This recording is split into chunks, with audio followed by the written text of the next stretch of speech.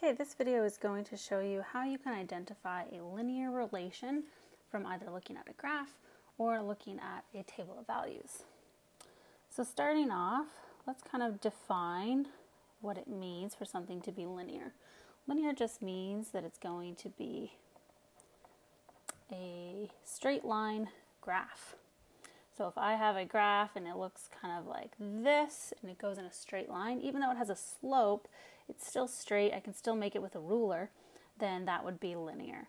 Or if I have a line that has no slope, but it stays like that and continues on with no slope, again, I can draw that with a ruler, that would be a linear line. And if I have one that starts off kind of straight, but then it curves upward, that would not be linear. Okay, so this one is non-linear. And the reason for that is I can't draw that with a ruler. It's not a straight line, and the slope starts off being nothing and then it gets steeper and steeper and steeper. So the slope changes as it goes.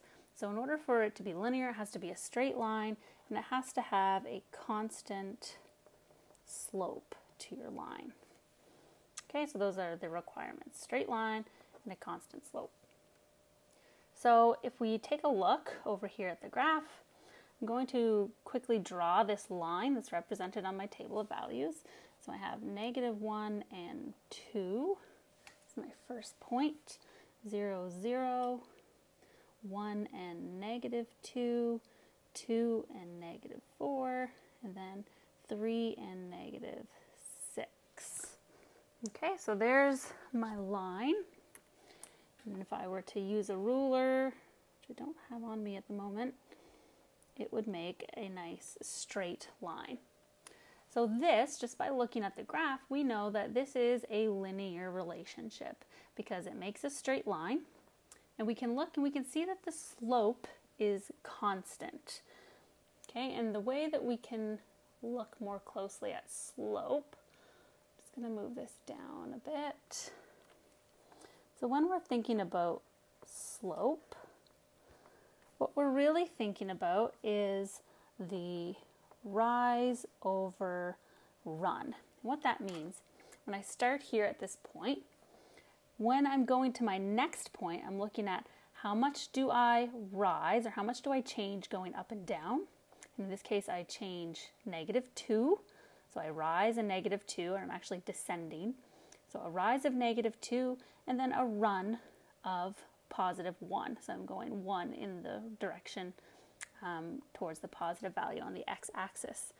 Okay, so it's how much I rise or how much I change going up and down over how much I change going left and right.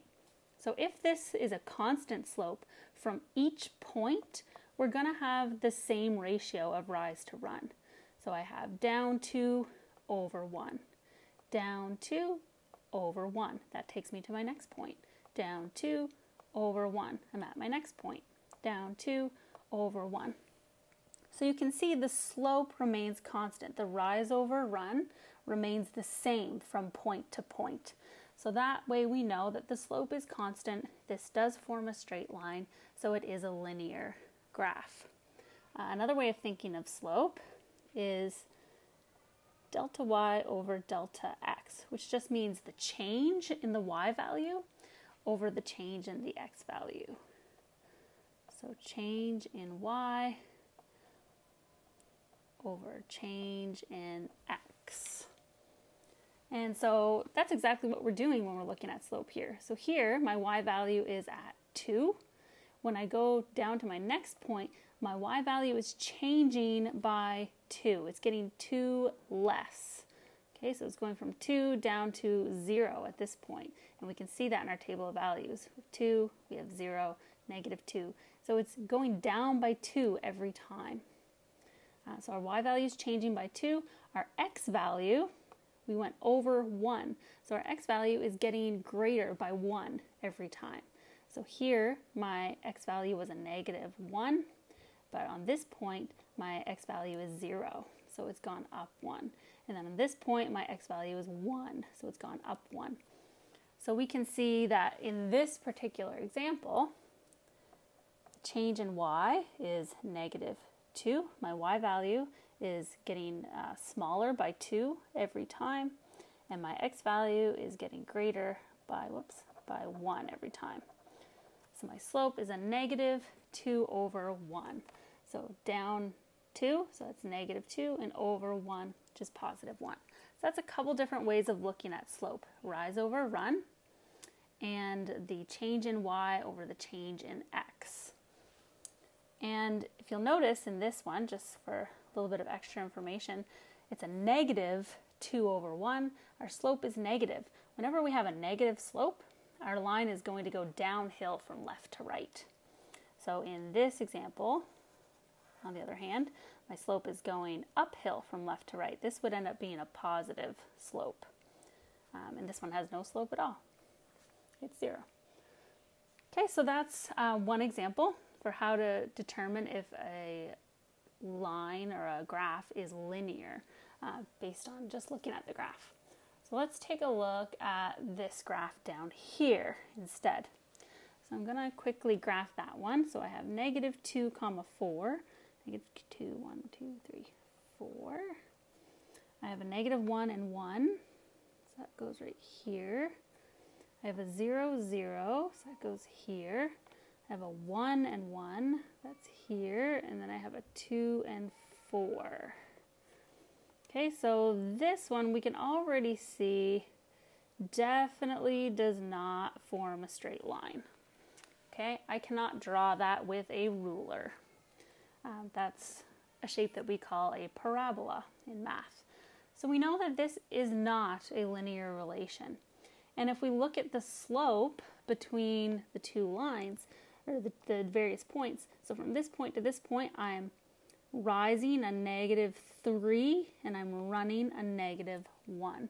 So if I'm looking at my rise over run, rising a negative 3 and I'm running positive 1. Now to my next point, I'm only rising a negative 1 and then I'm running 1. Okay, and then to my next point, I'm actually rising a positive 1 and I'm running 1. So you see that my fraction is changing. My slope, or my ratio of my slope rise to run, is changing. It's not constant.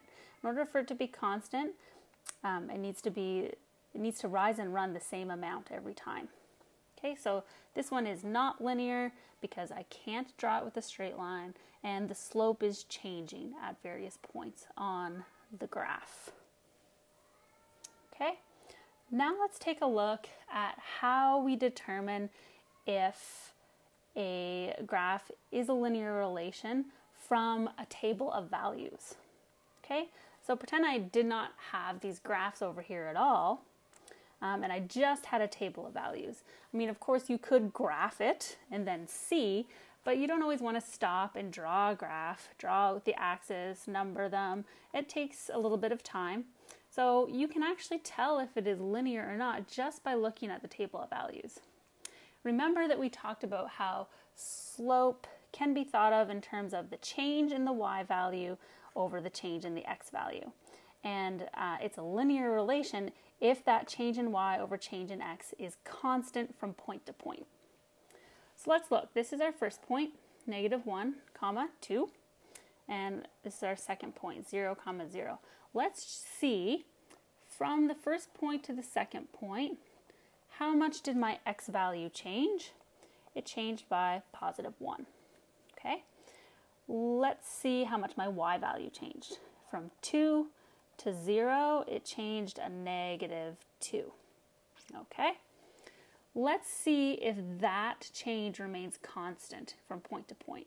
So we go to our next point, which is 1, comma negative 2. My x goes from 0 to 1, so it again increases by 1. Does my y increase by negative 2 again? It does. It goes from 0 to negative 2. Okay, if we keep going, my x is still increasing by 1 every time, and my y is increasing, or decreasing, I guess, by 2 every time, so negative 2. So you can see that my change in x and my change in y is constant. So if they remain constant the whole way down your table of values, then you know that this is a linear relationship. Okay? And if I wanted to continue this table of values, that would be very easy for me because I can see a pattern here. My x's are going up by 1, so I can put 4 and 5 in here, and I can estimate that, or I can extrapolate that this is going to be -8, this is going to be -10, because I'm continuing that pattern of decreasing by 2 every time. So I would go 4, -8, and 5, -10, and we would see that that still follows that same straight line because my slope is still going down by 2 and over 1, down by 2 over 1. My slope remains the same.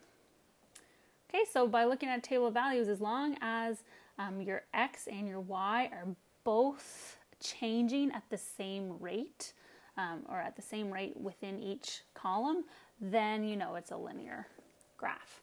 So let's look at this other one that we know is not linear, and let's see what our changes are like. So on my x side, I am increasing by 1 every time, just like my last example. So from point to point, my x is going up by 1 every time.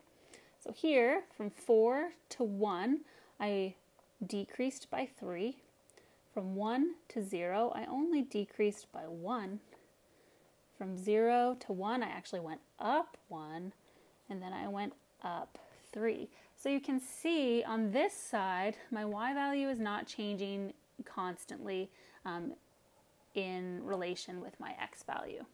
Okay, so my rise, and we saw that in our rise over run and our slope. It changed -3 over 1, then -1 over 1, and then 1 over 1.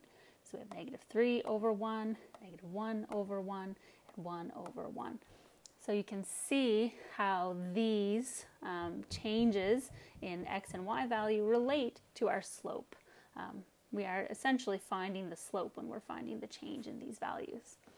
So we can see that because they're not constant, it's not changing by the same rise and run every time from point to point, that this is not a linear relationship.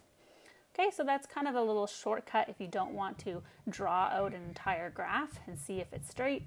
You can just look and see if there's a constant pattern here between as the x and the y change value.